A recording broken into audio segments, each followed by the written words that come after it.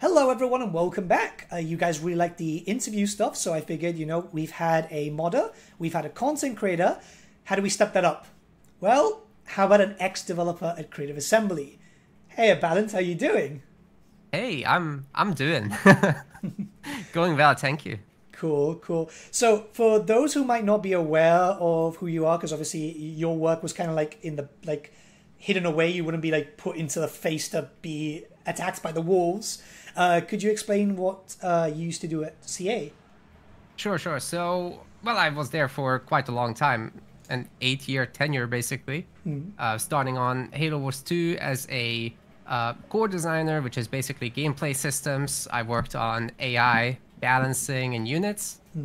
All the DLCs included, and just when HYENAS started kicking off, as we dropped Halo Wars 2 and its support, that is when I swapped to Total War Warhammer 2's DLC team, and I was dropped right in the middle of development for the Rise of the Tomb Kings DLC, and ever since I was on there all the way until Immortal Empires was released in Warhammer 3. That's cool, man. Wow, Rise of the Tomb Kings is a very good DLC. I'm a very big fan of that one. I think a lot of the fan base harkens it as one of the best that have been released in the series so far. And it's kind of hard to kind of top something that cool because, first up, it's Tomb Kings, right? They had such a unique campaign compared to literally all the other factions. And again, Tomb Kings, yeah. Yes. I certainly was a huge fan of it myself. I mean, obviously, some of the other DLCs were a personal favorite of mine. For example, which one? I like Vampire Coast. That was fun. I did a lot of work on the island maps there.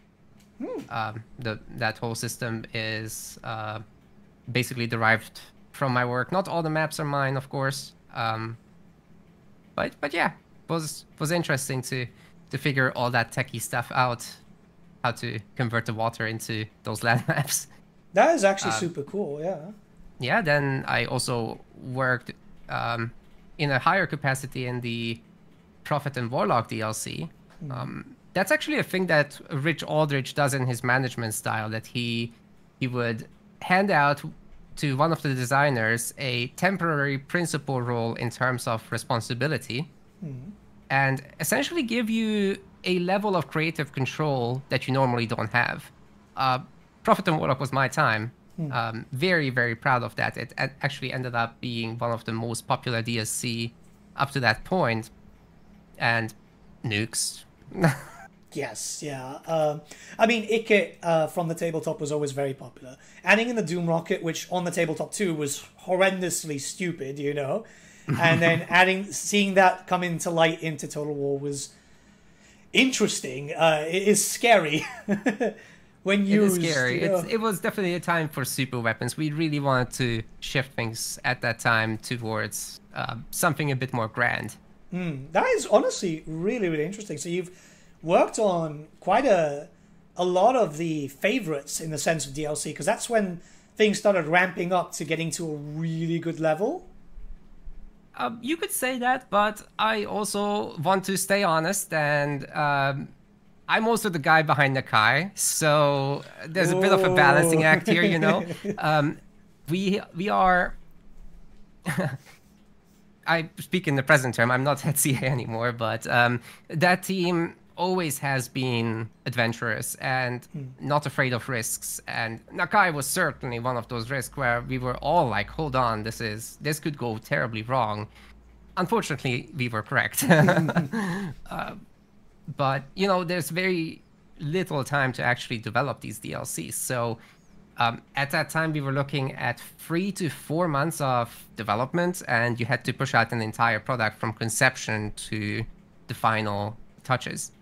That is not a lot, so there was not a lot of time for iteration either. Yeah, that's actually really, really curious. I mean, the Nakai thing, I think if maybe a little bit more time cooking would have made it really, really cool, because concept-wise, it's not bad.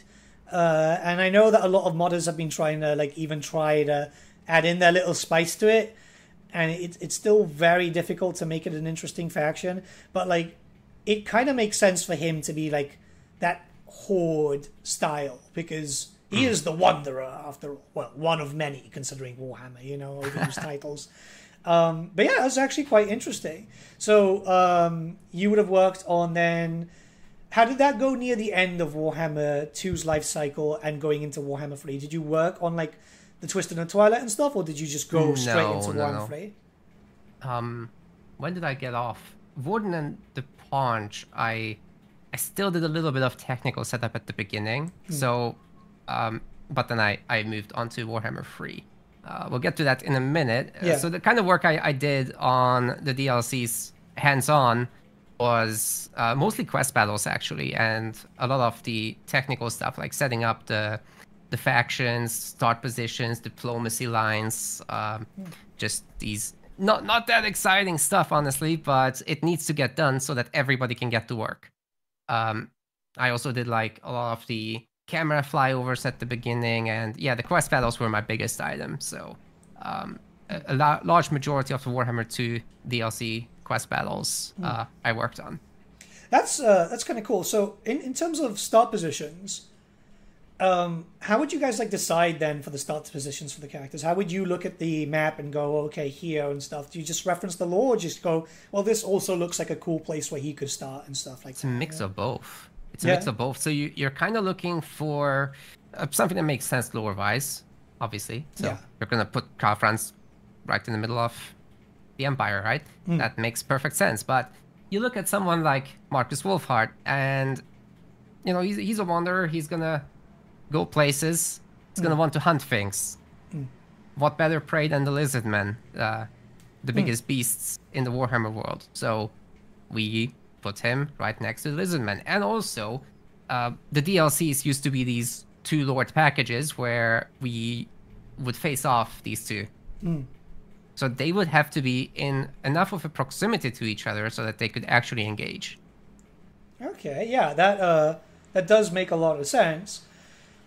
Can I ask, maybe you can't go into it, why was it, by any chance, like, why was it Lizardmen versus Empire? Because, like, for me, that just sounded really confusing, because it was Order faction with an Order faction. I know the Lizardmen don't fall into Order by people's eyes, but that's how alignment worked in Warhammer, you know? Yeah, if you're really strict, you're absolutely correct. But there's a little bit of territorialness to them. Yes, that's true. So if the Empire wants to go out and do expeditions and retrieve some resources, you know, in true empirical fashion, then there's going to be resistance. Yeah. So it's a fairly easy one to set up in terms of concept. But most of these were also decided way higher up as to what the package is. How it actually plays out, that's more on the design team side of things. But what is the DLC at the highest level? What characters are included? That gets decided way high up. See, that's odd in a sense, because we look at it through the glass of every DLC that's come out, right? There have been some really cool matchups, you know, Elfarian versus Grom, perfect. Then there is, like, you know, the Shadow and the Blade. It was odd because it was Skaven versus Dark Elves, and people were like, well, look, another Skaven DLC. Don't get me wrong, as a Skaven fan, very appreciative of it, but it was still like, felt forced, you know? Yeah, you feel the Skaven have, like, too much content? I mean, they need a little bit more, let's be honest. There are certain things that are missing, which hopefully in the future, you never know. But it's more of the case of, it would have been cool to see Eshin, now that we've, like, know that obviously Cafe is a thing and stuff like that, would have been cool to see Eshin in the future with Eshin versus Cafe, rather than Eshin versus Dark Elves. Okay, I can totally see what you mean. I guess the problem from a business standpoint is that people are not necessarily going to own Warhammer 2, and at that time, I don't recall that we would have done any DLCs that didn't require the base faction just yet. I think so, with Wolfheart, it was. Did you require at that time the Empire as well? as in Warhammer 1? Or was that completely separate already? That was already separate. Yeah, you would play the Empire in the Eye of the Vortex campaign, but you could not play Immortal Empires because... that's right. You're right. Yeah. Sorry, it's been years. It was a weird system, but I mean, it made sense for the time, right? Yeah. So I guess complicating that too much was not really on the table, at least at the time. But I think it's a bit more easily received now that the Immortal Empires map is available to all. You can just lock one lord, specifically one faction, to the DLC. And the tech is certainly there now to make it also comfortable, whereas back then it was very manually done as to what was restricted and what wasn't in the whole hierarchy of a faction. Yeah. Okay. Yeah, that makes a lot of sense. So you moved directly into Warhammer 3, so you would have worked on the Realm of Chaos. I know a lot of people aren't a big fan of that for obvious reasons. No, actually. No? Okay. No, I was making a hard shift into battles. Okay, for Warhammer 3. So one of the main things I was working on actually was Never Shipped, because it actually died in the design stage. So that was about... I had an interview with about this before, that we can maybe link in the description. It was about multiplayer. So we were going to have very intricate battle multiplayer with lots of social features and matchmaking oriented battles with server support and everything. But yeah, it was too much, and it was much more important to actually ship the game for launch, and that was difficult to do because it was on multiple platforms. That is the main reason that we had to pull the more detailed multiplayer support. Yeah. Just for a disclaimer for everyone watching, there are usually cases that stuff gets worked on and gets pulled because there's just either no time or they've realized that they want to do that. A perfect example is if you go into the game files, still in the game files, Warhammer 1 still had, they wanted to do originally naval battles, so you can still find those, the unit cards for the core factions, and I think also Bretonia, in the game files. I don't know why CA has never removed that, but then they blame the whole spaghetti code. It's like, well, you keep leaving shit in there, man. So there's stuff from way back in Empire and whatnot. So that stuff is around. It's not the newest of engines. So this battle system, right? I guess this would have been because it did kind of feel like, especially with domination mode, that CA kind of wanted to make an esport out of this. Esport is what comes after. So it was about building a multiplayer community that would be able to interact with battles and become social in client, with intricate chat systems, group formations, clans, so to say, that were really popular back in the heyday of you just made me think of BattleNet and Warcraft 3, man. Like yeah, I mean, it was a big inspiration for sure. I myself have played around 20,000 games of StarCraft 2. Jeez. So I'm well within the parameters of an audience for that, but it is expensive to do. It is a lot of work, and only a fraction of the community would be interested in something like this. So do I regret that it was cut? Yes. Do I also recognize why it was necessary? Yes. Yeah, I mean, I get it. I think what, like 5% of the player base actually plays multiplayer or something like that? It's higher. It's higher. It's higher. I can't share the number, obviously. Yeah. But it's much higher. See, that was a number that was given out by like a multiplayer creator. It might have been just like a recent number, but then again, numbers have been dropping lately for obvious reasons. So yeah, I mean, it does sound kind of interesting, and I guess that could have capitalized on a bunch of things. Like, for example, Warcraft 3 Refunded kind of dying out and stuff like that, It could have been like the Total War version of BattleNet. Yeah, it's a shame, but then again, I'll be honest with you, I don't do multiplayer combat. First up, I am hyper competitive, and that just springs out a bad side in me. And the other thing is, I mostly like campaign. I like doing silly shit with my armies, you know, and stuff like that. Which is fine. Yeah, I think even you would have benefited though from improvements to the replay tools, however. That is such a good way to capture footage. So as a creator, if you want background footage for whatever and have some of those fancy zoom-ins and, you know, those slow-mos that... I think Indie Pride is doing an excellent job of that, for example. So, yeah, well, someone like him would have hugely benefited. I think you could have too, personally. There is a...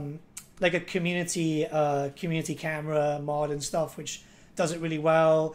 But like better camera systems would have been better in place. Funny enough, there is like new camera systems in place for Total War Pharaoh, which we'll talk about a little bit later.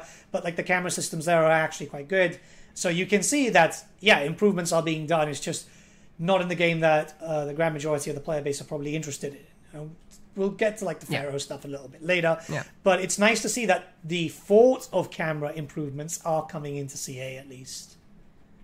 Yeah, I mean, some seeds were planted there, and I'm really hoping that future Total War games will look back at this and take some inspiration, so that at least, you know, not all of it was in vain. Like I said, I did spend like about a year on those designs, and all the different areas, both in just the menus and actually in the game that you would interact with as a multiplayer fan.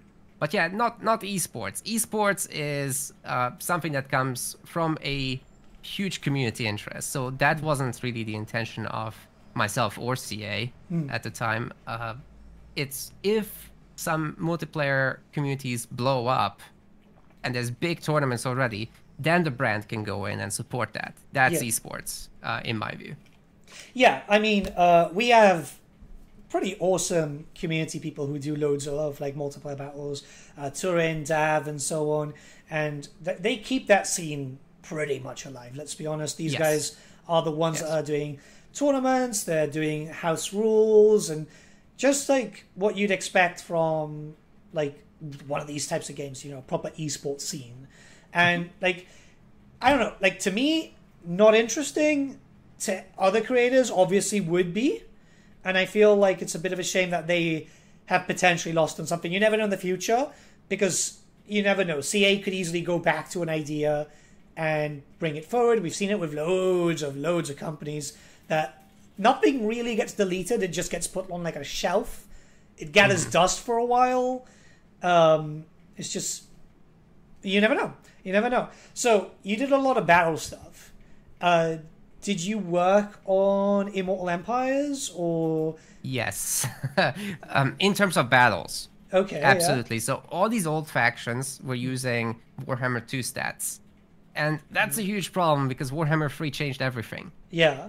Especially spells. That's actually a huge part of what had to be redone, and some of it unfortunately was missed as well. So it was just a huge amount of manual labor that was required there. And we went through all of these existing factions, paired them up against the new ones, made sure that they're ballpark fine.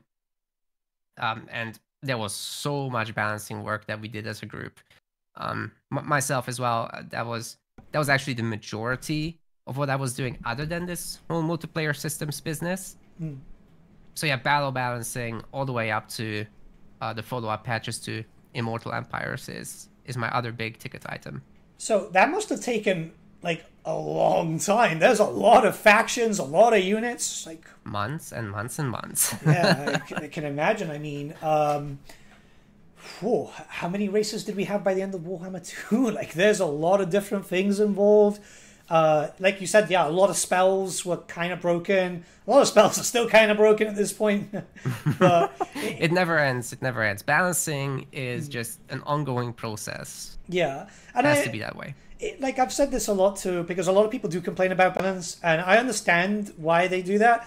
But I've said it's like, look, it's Warhammer. It's like it's a Total War game based on Warhammer. Warhammer has never been balanced, ever. So as a concept, the Total War game will never be 100% balanced. No. Okay, well... No, you got the good matchups and the bad matchups, right? In multiplayer, in campaign, doesn't matter. Both of them will have the same situation that, let's say, as Slanesh, you're not going to want to really fight against Nurgle because they're so sturdy and they don't care if you flank them. Yeah. So, speaking of that, I'm assuming if you worked on Immortal Empires, you must have worked a little bit, at least on the battle side, for Champions of Chaos, right? Actually, no, that was a completely separate entity at the time. So, when Champions of Chaos was made, the DLC team and the main team were working simultaneously on the game. Some people have rolled off by then, but that was actually the last time where it wasn't just the DLC team doing the work. Okay. So at that time, there was an actual custodian team, as you guys like to say. Yeah, that's something that we'll probably jump into a little bit later. But Sure. yeah, I mean, it kind of felt like it was like in a very good spot because the launch of Immortal Empires, yes, did have a little problem at the start and stuff. But especially when they used the beta tag. But overall, it was quite good. I feel like everyone was really, really happy with it. I mean, Champions of Chaos launching at the same time was big because Warriors of Chaos were the first race pack because they were the pre-order incentive. And they came out rolling. We got a Warriors of Chaos rework. We got everyone's factions, a bunch of new start positions. Just everything felt where we wanted to be as a fandom. Don't know how CA felt about it, but like the fans were happy, and that was the main thing. The problem we is, wanted the Warriors of Chaos rework for so long, man. It finally came to fruition. It was great to see. It was great to see. We wanted it for years at that time. I mean, to me, it's one of my favorites. I got a bunch of characters that I loved painting, the tabletop miniatures when I was a kid, and so on, and then seeing, and this is something that I discussed with Rich Aldridge when I did my interview with him a while back, seeing the Warriors of Chaos kind of kit bashed, you know, to be Warriors of Chaos of Nurgle, Warriors of Chaos of Khorne, Warriors of Chaos of Slanesh and stuff, all looking the same, but like having kind of like the same base. It was tabletop nostalgia for me and for a lot of people. So a lot of people were like really happy. And I mean, me more than anyone. I finally got a Zazel. So like that was a character that I was hoping for since the series got announced. So for me that was like fucking perfect, you know? And yeah, I mean we were in a good spot. Patches were coming out quickly. And you left what, shortly after Immortal Empires or? Yeah, that's right. So there was 3 updates in. That's when I left. That's right. In just before September last year. Okay, I mean, so September last year, Immortal Empires came out August. So you wouldn't have been there for the Chaos Dwarfs. Did you do anything on the Chaos Dwarfs prior, or? No, not really. I took a look at concepts. I gave some minimal feedback on it, but again, that was just done completely separately. I was at the time just helping out with the balancing, with some map fixes here and there. So I was very much focused on the patching process at the time. But had I stayed, I'd have been rolled back into the DLC team's production plans and would have worked on quest battles, would have worked on campaign faction setups, and as well as helping the battle team on the side. That's kind of cool. So everything that we're going to discuss now is basically new territory for you. What do you think about the Chaos Dwarfs then? Just in case, like. Yeah, I played a little bit of it, not too much, but what I did play was very fun to me. So I generally speaking, just love their whole. I love them artistically, so they're very pleasing to look at, in my opinion. Love their animations, their new spell lore, also super fun to use. Yeah. Lots of fire, right? What can possibly go wrong? And they added so many campaign systems that are actually meaningful changes. Oh yeah. To how the game plays. So that is something that I personally really need out of these factions to satisfy my own requirements, essentially. To have fun, I think the factions need to have something that changes up the Total War core formula. And I think the Chaos Dwarfs definitely provide that with their whole cast system and those offices. I was a massive fan. Like, I actually told this to Rich when I was in my interview with him. I played so much of that DLC that I made myself ill Like one day I had to stop 1 hour into the stream. I was like, I need a day off, and I ended up taking 2 days off because I'd been doing 3 to 4 videos a day. I was streaming for like close to 12 hours every single day alongside that. So you can imagine I was not in the best state, but it was because I was actually having fun. This is an army that I myself admire. A lot of people were hyped for the Dwarfs for 2 reasons, right? They had an army book way back in the day, way back in the 90s. Then they had a Forge World army. And the Forge World army was, it's the Tamacon book, right? I think I've got it here.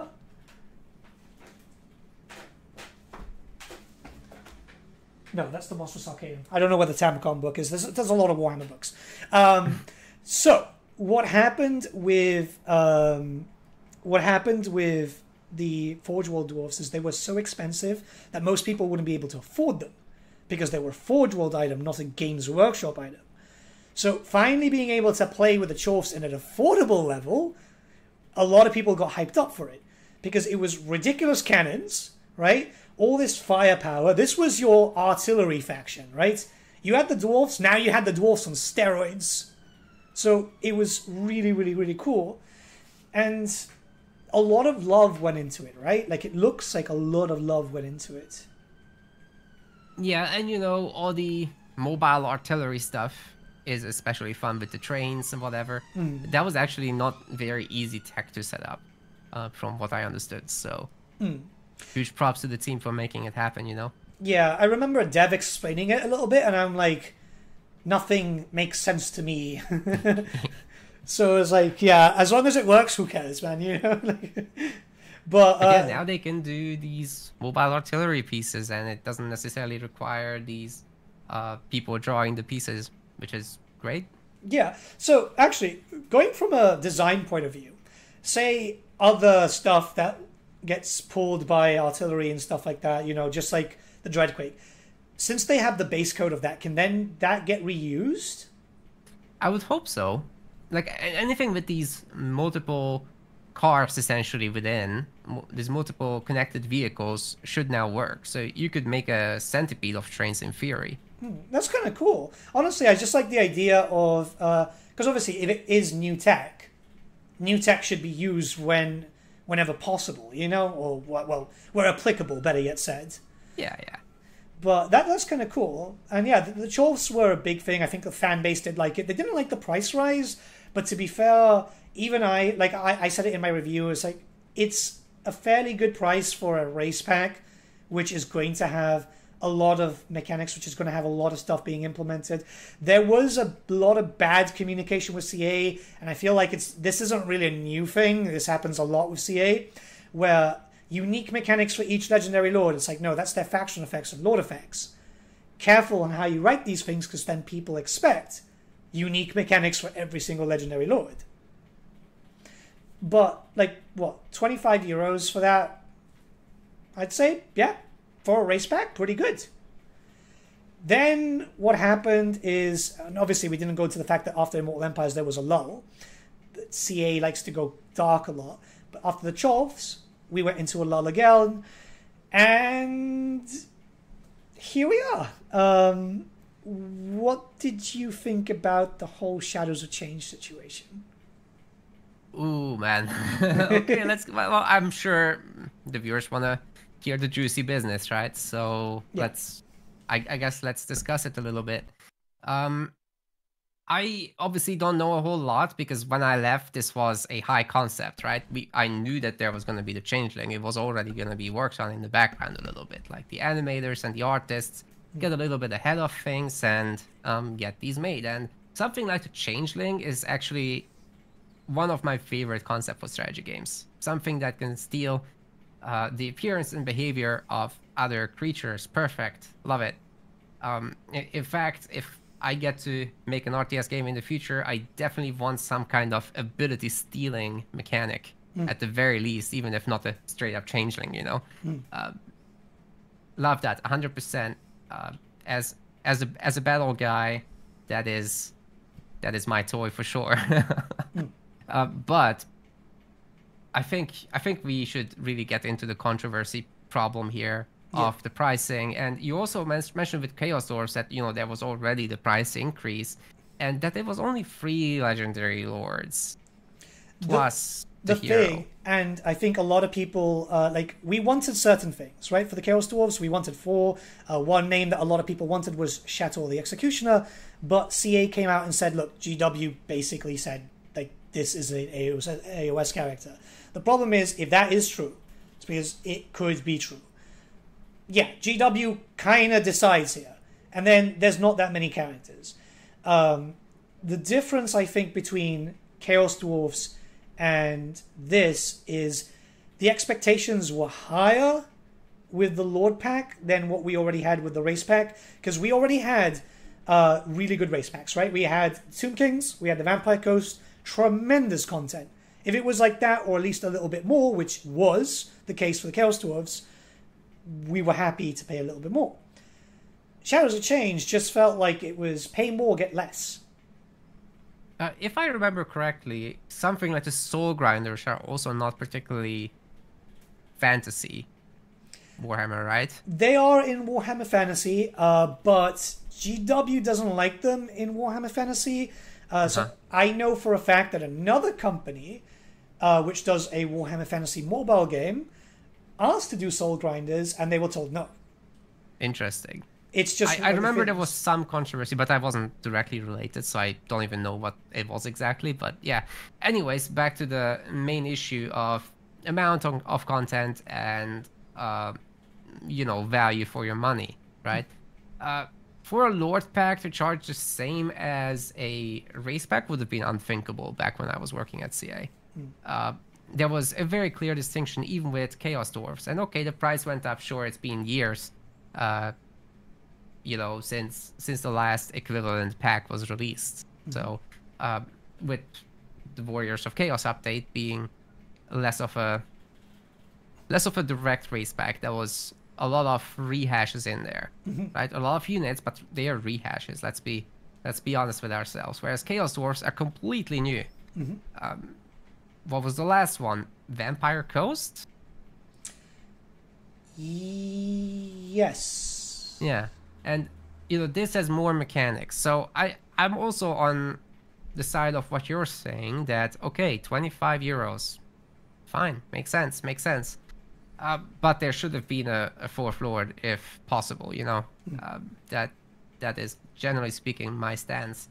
As for the Lord pack being same price and less content, fewer mechanics, I'm not sold on this. I think it's way too aggressive from the CA business side of things. And then obviously there's the statement from Rob B. Oh no, don't worry. We'll get to that a little bit later. I feel like everyone needs a shot of tequila prior to that. I've got a question regarding Shadows of Change. So obviously there's been a massive difference here between Lord packs used to be one Lord versus one Lord, and then here it's one Lord versus one Lord versus one Lord. Do you think that adding an extra faction into the mix hurt the Shadows of Change production? No, because the team is bigger. However, I know that the amount of content that was delivered was not scaled up, so you're not getting 50% more content, right? Yeah. That's the problem. So it's not the same amount of units per faction that you're getting. Yeah. I mean, and it's essentially the free Lord that was released with every DLC before, a complete free faction, such as Gorok way back in the day, for example. Nothing too special with that one, but people love it, so why not? He's fun. He is fun. Yeah. He is fun, and he's got a good little spot for himself there. Anyways, compare it to that plus the DLC. At the time. That is not too dissimilar to what Shadows of Change is in terms of what was delivered. So, no, it's not a difference. Yeah. I mean, it's it's one of these things where we're getting less content overall in the paid section. We're getting less FLC because this time we got A-Cold. Don't get me wrong, A-Cold, very, very fun. I think they just revealed the voice actor today or something, which, you know, all props to him. He did a great job.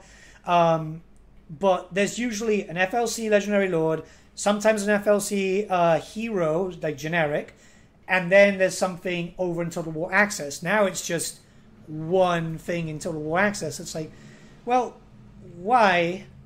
I get it. They want to funnel people to their marketing stuff, which there was a little bit of a drama when Shadows of Change got announced, where a lot of people were getting emails from the Hyenas email rather than the Shadows of Change thing, which kind of set the community off a little bit further to the whole burn it all down to the ground situation. But we are getting less content overall. Now, we are getting cooler content in a sense by a lot bigger units, right? We got the Mutilative Vortex Beast, we got the Battle Cats. The War Drum is actually kind of cool, even though, like, animation-wise, it's a bit fucked. And what was the other thing that was kind of big for it? See, the Kislev stuff I just don't like. I don't like the Incarnate, and I don't like the Beowulfs. They don't fit with Kislev. They've never fit with Kislev historically. Maybe the lore is changing, but it kind of pisses me off faction to faction. Have you played the DLC yet? No, I've watched a lot of the content, but this one I have not played. Been both very busy, and I'm also a little bit upset, I'll be honest. Yeah. Yeah, because obviously you've worked on this title, you know? This is... Yes. Yeah. Yes, although I like the stuff in there from what I've seen, and I am actually looking forward to play. At the time, I even told Rich that I think this looks really good, you know, when it was revealed. But then the price tag, you know, that does leave a bitter taste. Yeah. Not because I wouldn't buy something for that amount. I just pre-ordered a game yesterday, the Talos Principle 2, breaking my whole set of rules about not pre-ordering things. That is one exception I will make, because Talos 1 is actually my favorite game of all time. It's a puzzle game. You guys can check it out if you want. But anywho, back to this. Yeah, I was also going to comment on what you just said, that the units are, generally speaking, bigger. That is actually a major change to producing the DLC. It costs more time, effort, and is generally a cooler result when you ship monsters as opposed to just infantry. Yeah, I get that, but a lot of people were expecting very specific things, right? Like with Mother Ostankia, we were expecting Ungles, right? We were expecting a unique lore of magic, because a lot of DLCs did introduce other lores of magic. And it's one of the things of, it's kind of embedded into their culture. Where are the Ungles, right? Instead we get a Chaos Creature, because the unit card for the fucking Beowulfs even says it's a creature of chaos. It's like, yes, this is a thing from Mordheim. Like, doesn't fit with chaos. I've been very vocal about it, because I absolutely hate it. I absolutely hate it. It's cool. It's an amazing model, and holy shit, it looks awesome. But it's a Chaos Creature, and a Chaos Creature does not get redeemed. You can't purify a Chaos Creature. It goes against a lot of lore. However, the Vortex Beast, awesome. Again, the Battle Cats, awesome. The characters introduced, very cool. Yuan Bo is pretty interesting. The fact that they had a Black Library writer do that, like, little ebook was impressive, honestly. Like, I think that took a lot of people by surprise. It took me by surprise, that's for sure. And it's like, if they would have just padded it out, the DLC, a little bit more, given a little few things, people would have been happy. Yet, everyone just felt kind of betrayed. And then, obviously, now it leads on to a statement which... Why? You know? Did you read the statement? I did read the statement.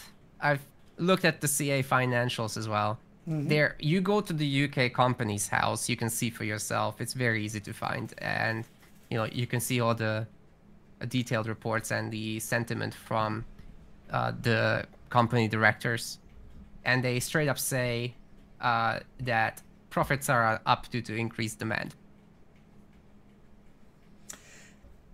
What more is there to say? And they could have kept getting that profit up if they would have just made that DLC worth it. People are happy to pay €25 for a DLC. They are. The only thing is, so. it needs to be good value for money, right? I think so. If it's equivalent to a faction pack in, a race pack in price, then the content needs to be considerably more than it is. Yeah, it needs to be equivalent to a race pack. Even if it's a little bit less compared to the Chaos Dwarfs, it would be fine, as long as it had that level of love, attention, and care. Yeah, like you say, new environments, new creatures on the monster side of things, some new infantry, new heroes, generic lords, and the legendary lords. Did I mention the spell lords already? Probably. If not, you have now. No? Okay. Those are the main things, in my opinion. And anything beyond that is a plus. Yeah. I mean, I think a lot of people, myself included, we had high expectations because of the Chaos Dwarfs, right? So we were expecting Chicken House, we're expecting Hag Lords, we're expecting Lore Hags. That's just like for Kislev alone. Obviously some Mongols there. For Tzeentch, Tzeentch already ticked all the boxes, except for we wanted a Fireworm and a generic Lord and Hero for the melee portion of Tzeentch. Because those were really popular on the tabletop. A lot of people might not know this if they didn't play Warriors of Chaos tabletop in 8th edition and stuff, but a Chaos Warrior Lord of Tzeentch used to be one of the best loadouts, so a lot of people kind of wanted that in-game too. It's not always about the magic, it's about how hard you can hit with certain bits of magic, you know? To be fair, there is one more consideration for all this and why it might be the way it is. But that doesn't make the pricing fair, just to be totally clear. But you should expect more DLCs for each of the factions, even the ones that have already gotten them. Oh, yeah. Like in Warhammer 2, you should expect more stuff for Tzeentch and Cafe and the others. The problem is, we more or less know that there is a supposed cutoff date, because there was a statement of 3 to 4 years' time. And everyone's thinking, well, we're getting DLC every 4 months as per the roadmap. That's not that much to cover everything that needs to be covered. Yeah, I can't really argue with that. But, deadlines are mobile. They always are. Depending on stuff. Like, a lot of people are kind of worried now due to the shit show. Let's circle back to the statement, actually. Did that statement, when you read that statement, did that feel to you like this was a bit of a threat? Because that's what the community thought. Because the whole, such is the cost of developing or keeping development on Warhammer 3, I'm paraphrasing a little bit here, that just felt like a very tone-deaf thing to say to the community. I generally believe that CA has a little bit of a cultural problem when it comes to interacting with the community, and it also is present internally, where people don't necessarily show the necessary respect to customers, both when it comes to just people on in online discourses, so whether that be Reddit or YouTube comments or whatever. I don't think that CA's employees, even not just the leadership necessarily, I don't think people show enough respect to the customers that essentially fund their lifestyle. Yeah, I mean, we as game developers, we need to have a certain level of gratitude for people buying our stuff. And sure, you won't necessarily see the profit yourself as an employee, but it is the reason you have a job. That is at least my take on this whole situation. So if there are fans that are highly passionate and, ask for things and give feedback and praise the good stuff, that to me is a dream. It's a fantastic situation to be in, and it is something to further keep going, something to nourish. Yeah. And I don't think CA is necessarily doing that. They're kind of in a territory where it's being taken for granted, and when your price increases should be extremely difficult decisions, and it should be almost apologetic and not with a gun to the head. A little bit. I think the success has gone to CA's heads in a way.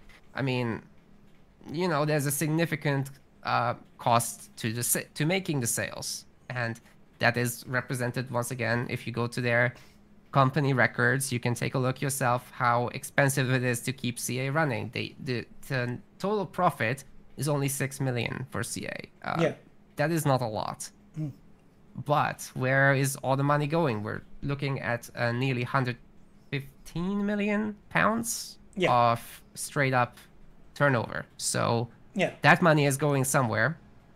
And it's actually not really just employees. That is about 35 million, I believe. So there's a lot of investing going on into infrastructure. CA owns 4 buildings in Horsham alone. And is still expanding. They've got something in North England now. I forget the exact place. They've got CA Sofia, obviously. They got a mocap studio here in England as well. And I think they're still expanding. Whoa, dude, slow down, There's been a radical shift on the size of CA, I think, pretty much since Warhammer came out, I think. Which is interesting, obviously. And a lot of that stuff has worried people, because it's a lot of fans clock onto this, right? We see the announcements, we discuss it, and a lot of people think it's like, oh, they're flying really close to the sun here, where it's a lot of employees, only one active title at the moment. It's like, and I mean active as in like on sale and stuff like that, like active live development, whereas Pharaoh right now isn't out yet, and God knows what the hell's going to happen with Hyenas. We'll talk about that a little bit later. So it's like they're getting really high up, growing, getting studios, but Warhammer's supporting it. So a lot of people are like, this 25 euros is supporting shit that I don't want to support, essentially, Yeah, exactly. Like, it is not your problem as a Warhammer player that CA has to own 6+ buildings. Exactly. It could be a lot more relaxed. CA has a culture of primarily hybrid working now, but they could very well allow remote working. Why? Because most of the people are from Europe. And I'm sure some people would love to go back to whatever country they originate from and live with their families. They can't, because why? Because people have to work hybrid. It's pretty much a company mandate. You are allowed to request remote working. If your circumstances are deemed worthy, then you're going to be granted that. So CA is good to their employees. Let's not make it sound bad, but the flexibility of remote working and the reduced infrastructure costs can't be ignored. I mean, I know that CA is like good to employees because we see it, right? Like they organize like ice cream days and this and that and that, and that sounds cool, right? And people seem quite happy to work at CA. It's a good atmosphere. And like people hang out. There's these beer Fridays even. So not just the ice cream Wednesdays. See, that's cool. That is honestly quite cool. I do agree that obviously having the ability to be able to work remote should be a thing, which is quite common. Especially like let's be very honest. A lot of stuff in England right now is very expensive. So and during the electricity crisis, CA helped pay towards that. When we had the initial COVID lockdown. So, the studio has been pretty good with supporting that. They gave everybody the tech they needed, myself included. I got some tech out of that. So, did you keep the tech? They're quite nice like that. Got to keep it. I mean, it's been years, so you get like a fancy new PC. By the way, here's my 1 month notice. Bye. It's actually the chair. That's cool though. It's still nice. Like as much as everyone's going to try and want to see them as like the complete enemy, there is some good sides about CA, which we should be able to praise at that. So we've discussed like the whole thing with the statement, which does like seem weird. The money side comes into effect now because obviously I want to talk about some other things. First up, I want to talk about Total War Pharaoh, because, you know, that's coming out soon, I think. I've not really been keeping up too much. But it is the first historical game in a while, not a truth behind the myth thing. It's being helmed as a true historical, not a saga. Have you seen much of Pharaoh stuff? I watched some live streams. I watched the official material, yeah. Mm-hmm. What do you think so far? I'm thinking it's like Troy Plus. Basically resonating with what the community is saying. I love the ancient time period. I actually love the original Rome. That's a game that I grew up on. I also loved Age of Mythology, so obviously the time period hits home for me. But the battles just didn't really capture my attention too much. It's very infantry blobby. Yeah, it seems like that. Obviously, you never know if things change by like the patch on release day and stuff like that. Sometimes they get better. Sometimes, like Warhammer 3, they get worse. So it does happen. It's obviously built off Troy. I feel like a lot of the sentiment really hit it home when a developer on an interview said, this was originally a Troy DLC, and then we felt it warranted a bigger game. It's like, you just killed the dog before it got to leave the kennel, you know? It should not have been said that way. Yeah. But yeah, that was this whole concept of what if Troy and Pharaoh together make a history Immortal Empires situation, right? Yeah. I mean, it's not a bad thing. I feel like trilogying titles, if that actually happens, I very much doubt it, but you never know.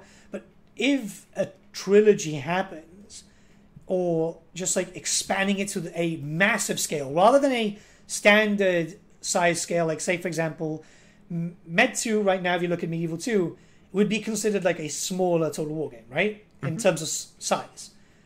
But like if they did like a medieval period covering as much of the known world of that period as possible, you know, I wouldn't be opposed to splitting it into 2 games or 3 games if it covered literally as much as possible, right?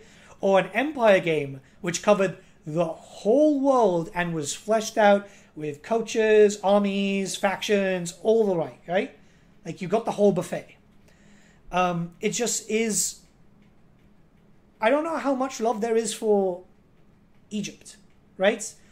Like Bronze Age stuff. In terms of warfare, probably not much because it's extremely simplistic, right? Mostly infantry and chariots and a little bit of missile. Yeah. Not too dissimilar from the Bronze Age stuff seen in Troy, or even the Hellenistic period that follows. Not particularly complex scenarios, and that's why Rome was such a good pick, because there you have the advanced cavalry, there you have so many types of missiles, you have all these formations that you can use, and creatures like elephants and cavalry getting mixed in. It's so cool. Yeah. You know, siege weapons. Oh my goodness, so much cool stuff with the scorpions, with catapults and whatever. I mean, then Onagers. You know, you're looking at like Roman legionaries and stuff, right? In a nice formation. Hell yeah. Like that is like pinnacle stuff. Like I discussed this with Cody when I did my interview, but that's that whole meme. It's like, how often do you think about the Roman Empire? And apparently, you know, like it is fairly common for like dudes, right, to think about the Roman Empire a lot. It's fairly common. So that's why I thought it's like, really, Pharaoh, wouldn't it have been better just to do a Rome 3? Especially since the Sofia team is fairly good. Like, I know a lot of people shit on Troy, but there's one thing that the Sofia team did really well. This is something that I always sing their praises for. The DLCs were always bringing in fancy new mechanics to introduce new stuff, new ways to play, loads of stuff that we never even had in, like, Total War before. So the Sofia team is really, really good. I feel like if they would have given not Troy 2, right? Like they would have given Rome 3, Medieval 3, or something like that. Give them a big name. There would have been a lot more love from the community, right? I think there's no lack of competence there, and they absolutely deserve the best project that can be thrown at them. So, you know, there's this upcoming RPG game that will at some point happen, this action game. Yes. And I can't say anything about it, but they're doing it. Oh no, yeah, well, like stuff like that has been trickling into like the world of Reddit and stuff for a while. Yeah. And I'm half convinced it's a dating simulator at this point, you know, because CA want to do all this weird shit now, right? Like hyenas and so on. And it's like it's a dating simulator, right? It's just no, you'll like it. You'll like it. I will say that much. Hey, you never know, right? Because like at the end of the day, I don't mind CA experimenting. I think that's good. It's like at the end of the day, variety is the spice of life. You don't eat the same meal every single day and all that type of stuff. But it's more of the case of like, why now? Why not get your flagship stuff out first? Get your community, your core people, the ones who are funding you, the cool stuff, right? And then start working on the other stuff on the side. I haven't played too much of Pharaoh, and obviously I can't give you guys a rating and so on because there is a review embargo. Whether or not I do a review is still up in the air, because I'm one of these people who, if I'm going to do a review of something, I need to play like 100 hours plus, right? Like that's always, every time I've done a DLC review, it's 100 hours plus. Because I need to be able to play through it fully to be able to tell you exactly how I feel. I'm not going to be like one of those reviewers who do 5 hours and go, yeah, that's my thoughts. I'm not IGN, right? I put effort into my reviews. Do it right, not fast. Sounds good to me. Yeah, and that's a good approach to anything. Yeah, game development too. Yeah, exactly. I don't know how it's going to go. It's very clear. Like we've got DLC. Like if you pre-order, I think it's called like the Dynasty Edition, right? There's like 3 DLCs in that Dynasty Edition. And it's like, why are you getting people to pay? I think it's about €100. I pay on Euro on Steam. Yeah. So I think it's about €100. Why are you asking people to pay €100 for 3 DLCs, which people don't know what that is, man? Like, it's cool to be able to buy them at a reduced price. We don't know what the final price is going to be of those DLCs, but we don't know what it is. There's no hints. Like, you're asking people to invest in something that they might actually not like. Yeah, I mean, I commented on my thoughts on pre-ordering before. I only do it when I know that this is like one of my favorite things in the world. Then I'll do it. Yeah. Just to support the developer, because you know they need the cash flow, obviously. Yeah. But when it comes to like, oh, there's all this hidden DLC, take our season pass pre-order. Oh no. No, I don't think that's good practice. I think it leaves a bitter taste in the mouth. Yeah. It's worrying. It's a lottery. Yeah. It's exactly that. It's a lottery, which worries me because, again, well, they have to make those DLCs. They have to. The problem is that since you don't know what those DLCs are, if they decide after the first one, it's like, no, we're going to kill this project and do the future of Total War Pharaoh, they can just make subpar projects and say, yeah, this was what was originally planned, because you don't know exactly what that is, right? That's the thing. And going further into that, there is also something that kind of worries me, and I want your opinion as a, not only as a game developer, as a former member of CA staff, and also as a content creator, because you do your content stuff too, which we'll talk about a little bit later so we can highlight your channel.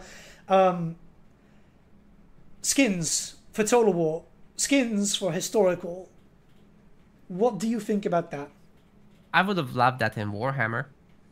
There was talk of an army painter. Also cut a long time ago. That breaks my heart. I know it does. Literally it broke mine. But variants and, you know, recoloration, wow, so good. Obviously, that's stuff belongs in Warhammer. But do I endorse paid skins in a premium game? Is that the question? Yeah. Because absolutely not. Yeah. No, the Warhammer stuff, anything that was a variant or special outside of the recoloration aspects would have been something progression driven. So I told you about the whole enhanced multiplayer stuff earlier, Yeah. that included leveling up your factions through certain actions. Now that can be either local achievement-based stuff or mission-based stuff, or multiplayer stuff. It doesn't really matter. Both are very trackable, although the security of it is more questionable if it's local. But anyway, you accomplish certain tasks and you unlock cosmetics. That was absolutely a part of that. We've technically got that. The Mirrors of Madness thing introduced, well, not really cosmetics because they're still items, but if you played through Mirrors of Madness, you'd get to certain thresholds and you'd get new items for Daniel. That's the concept. It was just going to be presented very nicely, and it was going to be done for every faction. So you would have had your, your business in the main menu for your profile, but it could have extended to the actual game. Call friends wearing a maid outfit and cat ears. That one. There's some really cursed mods. Like, I've probably said this and some modders going, that's what I'm going to do next. Hey, if they do it, gets featured. But, no, I mean, see, an army paint is very different to what the paid skins, especially for a historical game. You're giving me a historical character, like, say, for example, Ramses, and then if you pre-purchase this game, which, by the way, the system that's in place for this is you pre-order, you get these skins. These skins will then, you can't get these skins after a week after launch. So it's FOMO, it's fear of missing out, which is a aspect I absolutely despise, not even in MMOs, but tabletop Warhammer and stuff like that. So I'm seeing that here in Total War, I'm thinking, why? Right? Yeah, limited content by time limits is one of the worst things, I think. So it's sure, predatory. you will get those users short term, and they'll get it when the promotion is on right now. But what about after, and how do these people feel about it? Yeah, it's kind Why of... not just have a consistent reason to return and offer these little objectives that are actually fun to do in the form of missions? Yeah. That you can do on a macro level, and essentially create a metagame for Total War. That was the core of my work on Warhammer 3, but as I said, it's gone.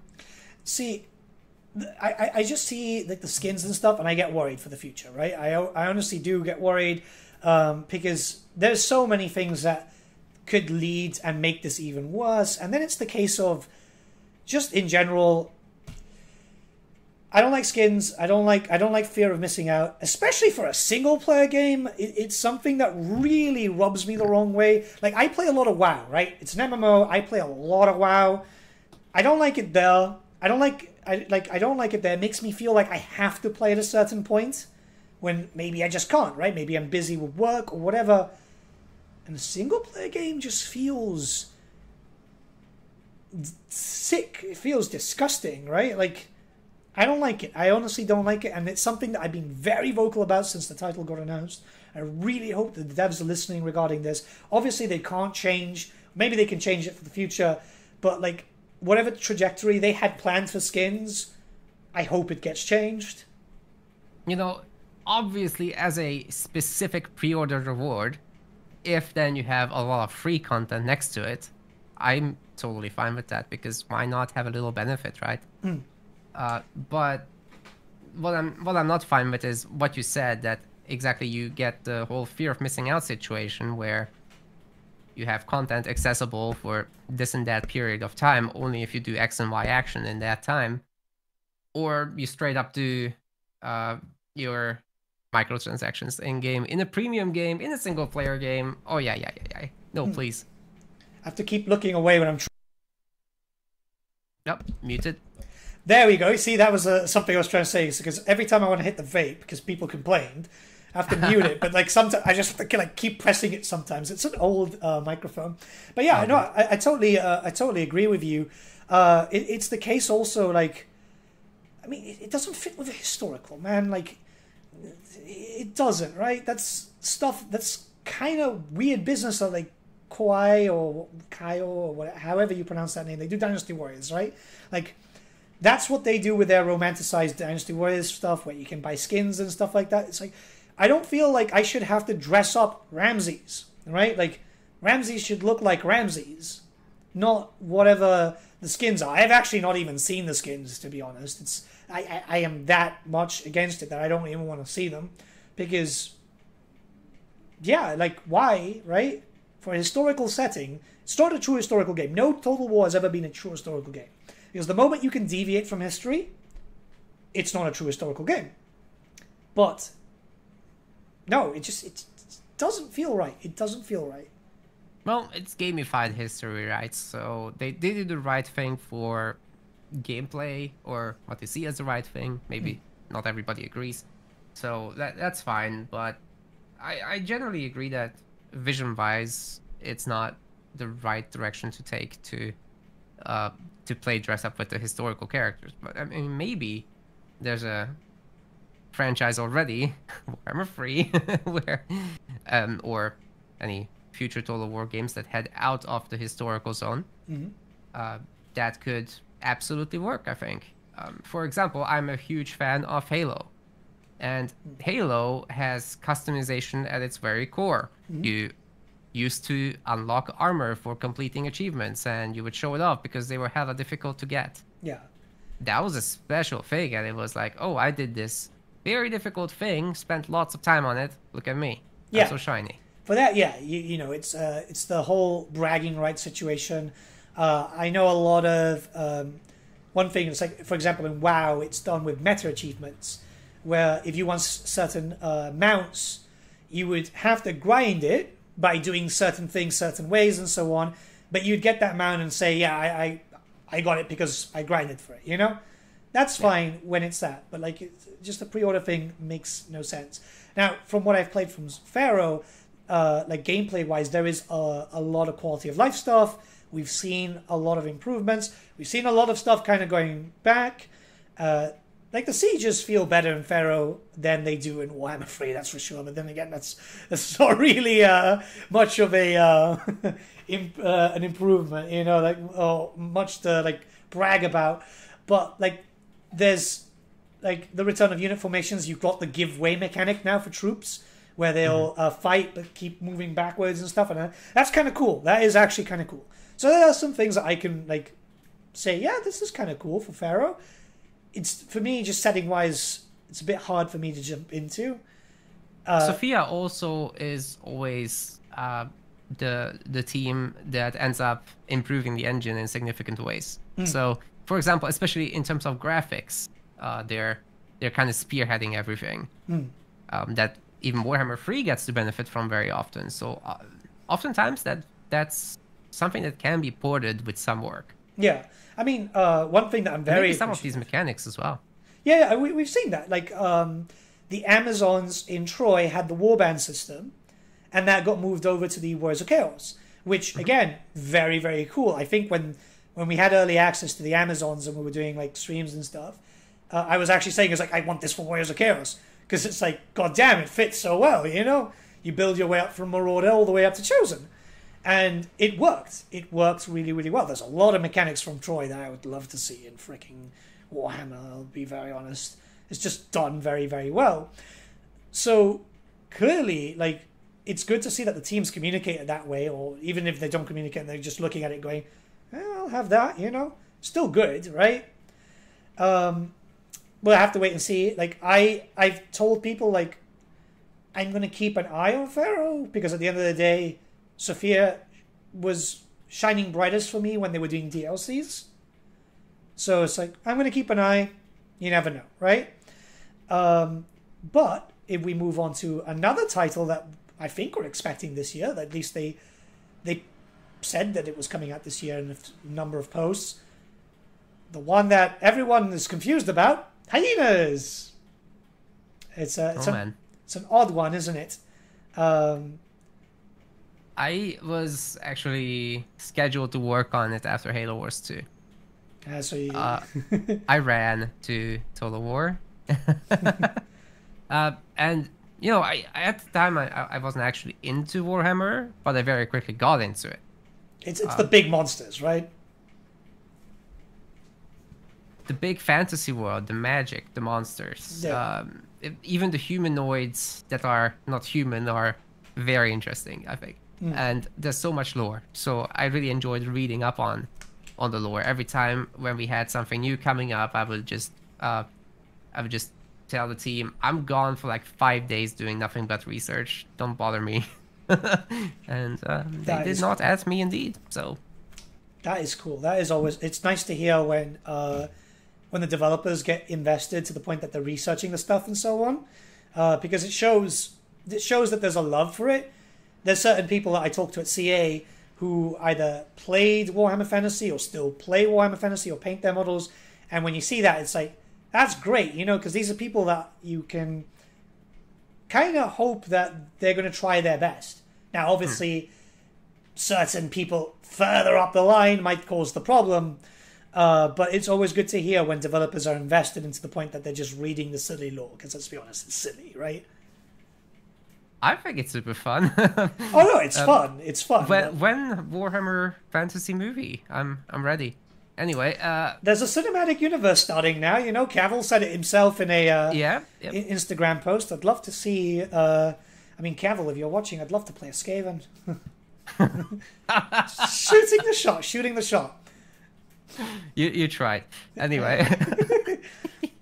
But yeah, hyenas. Hyenas. I ran from it. It rubs me completely the wrong way. More so than anything else about CA. I think this is going to be the biggest misstep ever. I think the team working on it are doing their absolute best to make a good shooter. It's the direction I have a serious issue with. The world, the feel of it, the tone of it. The visuals are nice, but I can't stand anything about what it stands for. Are you telling me that you don't like hearing the word merch 50 million times? I don't like that. I don't like the whole... the visual bombardment of telling you to be a consumer. Yeah. A lot of people were worried about that. I don't hate capitalism, but it just rubs me so wrong, you know? So... I watched a bunch of streamers play. I got a key, but I was like, I've got no time, so I'm not going to be able to play this. But once I'm editing and stuff, I can watch some streamers. Gameplay-wise, it does look solid. Like, gameplay-wise, it looks like... I think so. Yeah, it runs well. There's some fun mechanics involved and stuff. But it's the whole thing of consume, merch, Sega. It's like, hey, why? Like, this feels like... Someone, like, I saw a lot of people posting on the Total War Reddit and so on, and I saw a bunch of, like, fairly well-known, like, creators talking about it, and they said it felt like a parody of Borderlands, and it's like... Well, it's a dystopian future on purpose where the Earth is essentially destroyed, and you got these stations in space where the rich people chill out and do their consumerist lifestyle, and then you... as the not so fortunate person, go in and take their stuff. That's the high vision of the game in an elevator pitch. It just sounds odd though, doesn't it? Right? But why? Why choose something like this? Who does this appeal to is really my question, and that's a question that was never really answered internally while I was interacting with the console team, the team that's working on this. They're the former Alien Isolation and Halo Wars 2 team. Yeah. Well, whatever is left. That team has actually a very heavy bleed. A lot of people have left. Not just since Alien Isolation, but after Halo Wars 2, there was a massive exodus. And retention hasn't been great during Hyenas either. So a lot of roles have changed hands, let's just say. That's a massive shame, but it's very obvious that there's a lot of fast bleeding from CA. Like, it looks like as quickly as people are coming, people are leaving. I'm not going to name names regarding devs that have left and so on, but there are some devs from Warhammer 3 who have left, right? And it's always like, but your face or you did something fairly important. You know, when someone does that, or like even if they were character artists and stuff, right? Everything, right? These are people that you might have gotten to know through postings, because a lot of people do follow devs through their art stations or their Twitter and stuff like that. Yeah. Not just to get information, because obviously they wouldn't post information on their personal Twitters because NDAs are a thing, but more of a case of these are people that you admire. Maybe that you're a young fan and you want to learn about game development. So you're following these developers to kind of get a gist of what their day-to-day is, in a sense, right? So it's always kind of weird when the bleed happens in a very noticeable way, right? Yeah, I mean, you know, there's a lot of not so savory situations that have happened. Over there on the console team. Generally speaking, people don't resonate very well with leadership. They don't have a good relationship with each other. Sometimes leadership says stuff that just upsets people. It's not a very positive environment compared to Total War. I thought the Total War team was always so friendly and welcoming, and it was more like a community, I think, at least in my view. But maybe I'm just I was just more of an outsider in the console team. I don't know. I mean, it could be that. You never know. I do speak, obviously, like people know I speak to devs and stuff like that. And it's not just like in a professional manner when we're just talking about stuff. Sometimes it's just I chat to these devs because we chat, right? It's not just like the social media guys or the influencer managers. It's literal people working on DLCs where we're just talking about life in general, or, hey, how are you doing? How's your week been? Catch-ups, right? They feel, when I have those conversations with those devs, it feels nice. I've spoken to one person at Hyenas, and that's pretty much it. And that dude seemed pretty cool, to be honest, I'll tell you, right? Like, seemed like a really stand-up dude. It was quite enjoyable to chat to him and get to know him. It's just, obviously, it's not my style of game. It's just, it throws it where a lot of people are thinking, and obviously it is true, right? Money from Warhammer is being funneled into Hyenas. Because it's the only active game right now, so it is happening. Well, there's a lot of projects going on at CA at the same time, so that much is obvious. Hyenas is the longest standing one, however, and like I said, when did Halo Wars 2 stop? Late 2017. That's how long it's been going. Yeah, so it's ridiculous. It's frankly, for a company the size of CA to invest that much time into one basket. Yeah. Yikes. That could be a very, very, very bad move. So, regarding that, a lot of people do think that it's just because, like, a lot of people think that the reason why Hyenas is being kept alive, because there's a lot of studios, a lot of people might be aware with, like, say, for example, Blizzard, with Project Titan, that always kept saying, oh, it's coming, but then never came, and then was finally put to rest a few years ago. A lot of people think that it might just be like someone at CA who's being stubborn going, look, we've spent so much money on this now, we might as well see it to the end. What, the sunk cost fallacy? Yeah. Right. Well, you know, to get such big projects approved, you have to talk to Sega. They have to approve it. They have to vet it. Somehow, CA leadership must have convinced them. Especially the console team's leadership, who the brainchild is off. Yeah. It came very much from up top. It wasn't a pitch or anything like that. So yeah, it was like after Halo Wars 2, there was a period of pitches, but then this came. yeah. So yeah. It's a, I don't know. I mean, I'm trying to think of who in their right mind would go, yeah, this genre is dying. We have to make a game on it. You know, like... It's the polar opposite. Overwatch was already out. Yeah. I'm pretty sure about that, right? When was that released? Overwatch 1 was... I have no idea. Same. I shall Google it on my phone very quickly. But anyway, it's close, and CS:GO has been out for such a long time, and that's also kind of a team-based shooter, not a hero shooter, granted. But yeah, ever 2016. since then, 2016. There you go. It's already been out way before this was even an idea, and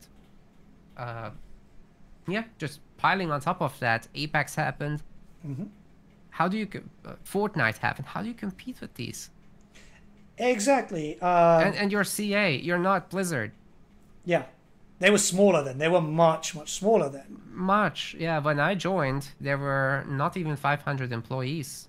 Yeah, now it's close to like what, 900-ish or something. Yeah, creeping up on that 1K mark, man.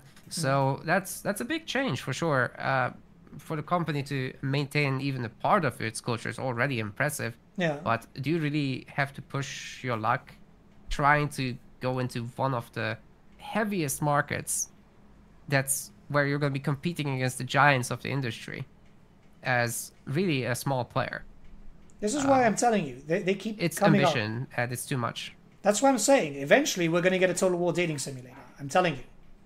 It's happening. It's happening. Whether people want it or not, it's going to happen. Because it just makes sense. Get all the famous people from history and just like have them being able to be romanced and stuff, right?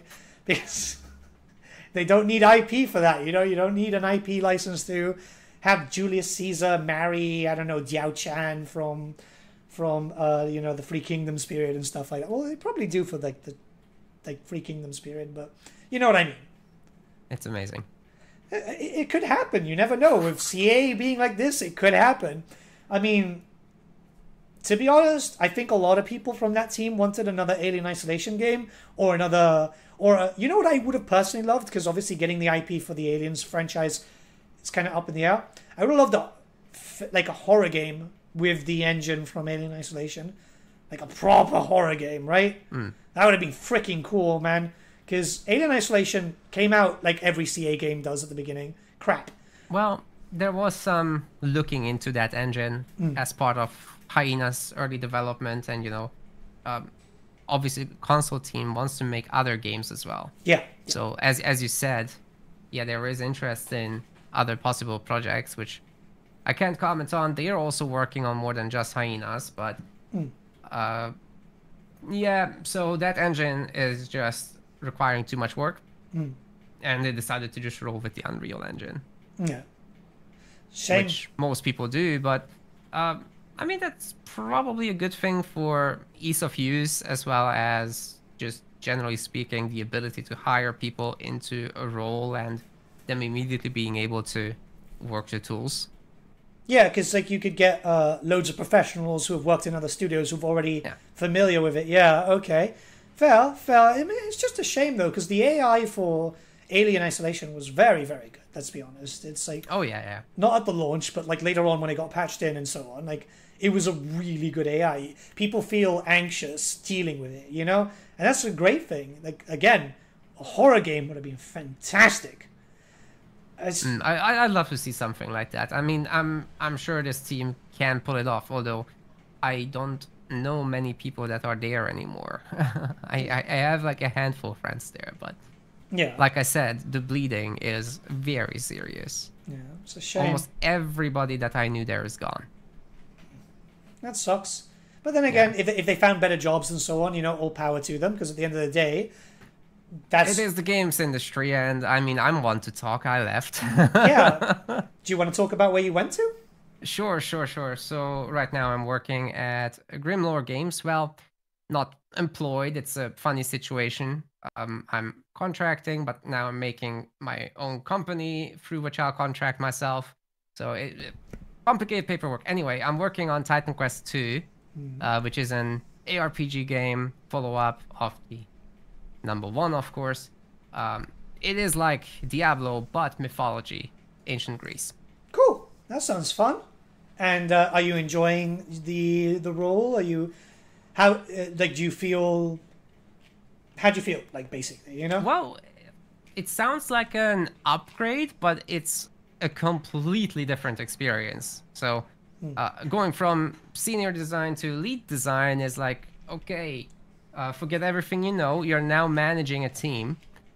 You need to answer to the needs of that team. You need to spend a whole lot of time syncing with the other teams.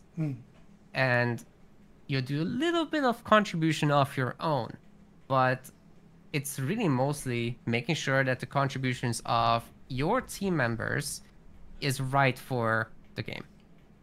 You strike me as you someone... guide them, you review them. Sorry, what were you gonna ask? No, carry on. Okay. So yeah, you review the work of your team members and give them pointers about what could be better.